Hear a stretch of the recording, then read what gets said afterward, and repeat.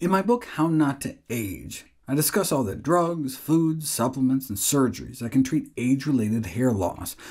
But what about non-dietary, non-drug, non-surgical interventions? Autologous platelet-rich plasma, where concentrated portions of your own blood is repeatedly injected into your scalp, appears to have an efficacy similar to the available drugs, though the available evidence is considered insufficient to recommend it, and so remains unapproved in the US or Europe for hair restoration purposes. Scalp Botox is also not recommended. The thought was that relaxing scalp muscles might improve blood flow, but when actually put to the test, actually caused hair loss in some pilot study participants. Then there are lasers. In the 1960s, a Hungarian physician published the paper The Effect of Laser Beams on the Growth of Hair in Mice, detailing a serendipitous discovery that a low-powered ruby laser increased the hair growth on the shaved backs of mice. The mechanism appears to be increased blood flow. The floodgates opened when the FDA cleared the first low-level laser therapy device for age-related pattern hair loss in 2007. And now there are clinics advertising lasers for everything from tennis elbow to scrotal rejuvenation.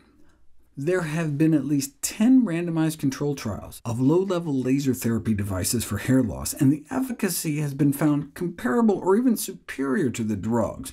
They are non-invasive, appear to be relatively safe. Mild side effects include itching, acne, and scalp tenderness that usually resolves within 2 weeks.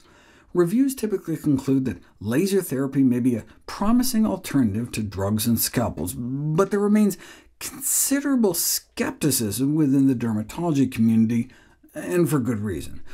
Most of the laser therapy trials were funded by the manufacturers of the tested products themselves. This is true of hair loss treatments across the board, but laser studies appear particularly reticent to provide visual evidence, or inquire about perhaps the most important outcome of all, patient satisfaction.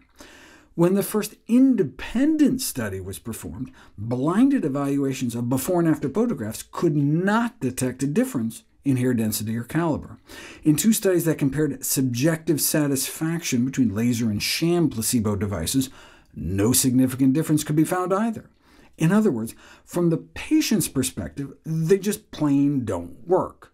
So while there are statistically significant improvements in hair density and thickness, there may be little clinically significant improvement. If you want to give them a try anyway, there are at least 29 FDA-cleared devices currently on the market.